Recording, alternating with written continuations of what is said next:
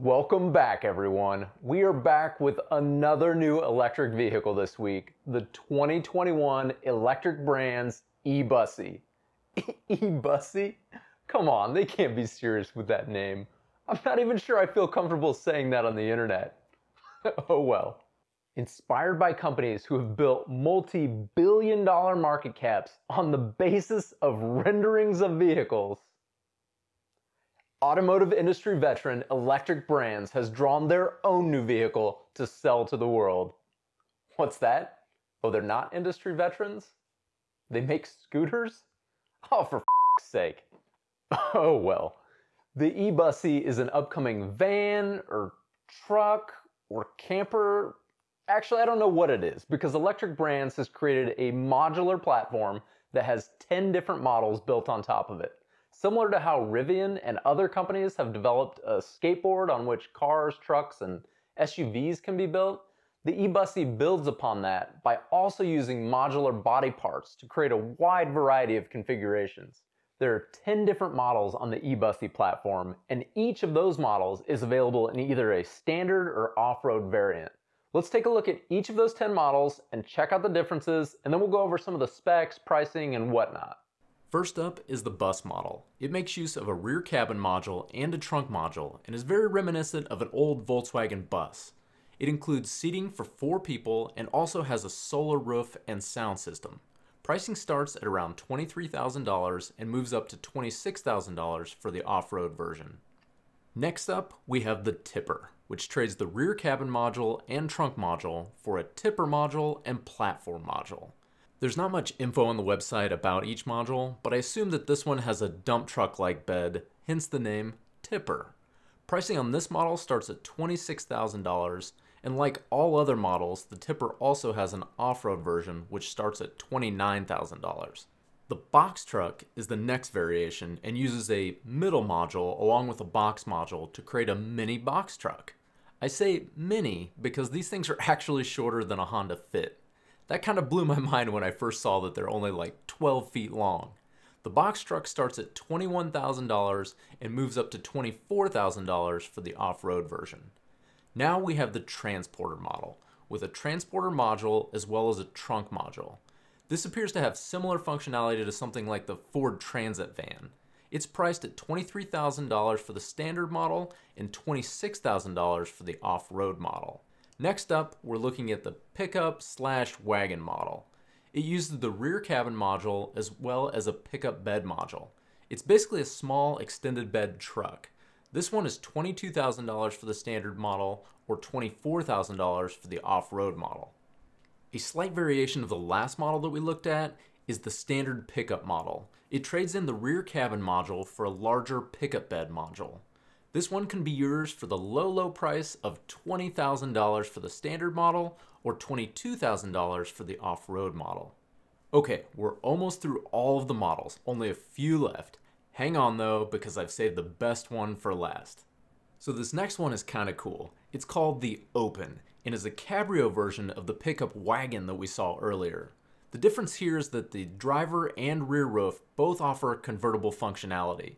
It also appears to have a similar panel between the cabin and the bed of the truck, which seems like it would open to create a pass-through to haul larger objects.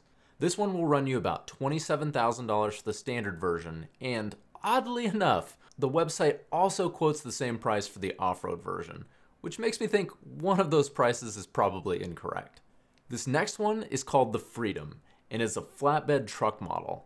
It also happens to be the cheapest model in the lineup, coming in at just $19,000. The off-road version bumps up slightly to $21,000.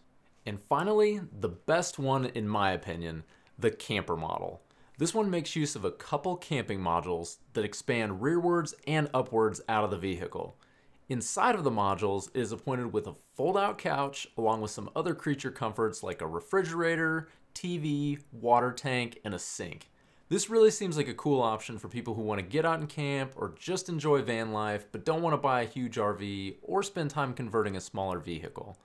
The standard camper model is priced starting at $34,000 and is also listed as the same for the off-road variant. Again, I'd have to imagine this is a mistake on their website.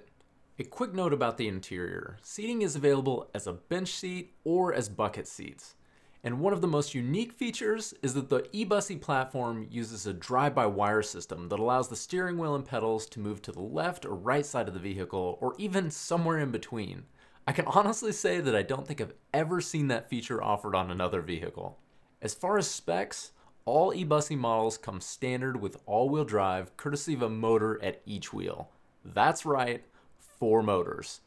Take that, Cybertruck. The motors are powered by 8 lithium-ion batteries that provide 10 kilowatt hours of power and a range of up to 124 miles with the solar panels and an energy recuperation system. There's also an upgraded battery setup with 24 batteries that provides 30 kilowatt hours for an extended range of over 497 miles. The cells for either setup are provided by Samsung SDI and Sanyo. The most unique thing about the batteries is how they're mounted within the vehicle. There are 2 sliding trays that store the batteries and allow them to be easily removed.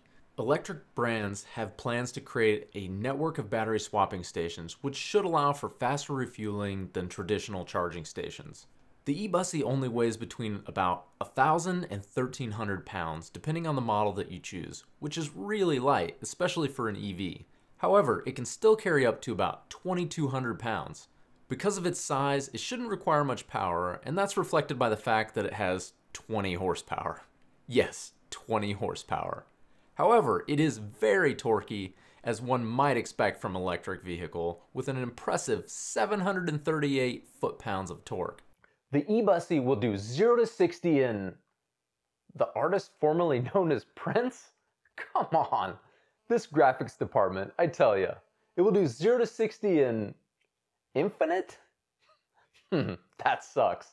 The eBussy actually maxes out at 56 miles an hour, so it never actually gets to 60 miles an hour.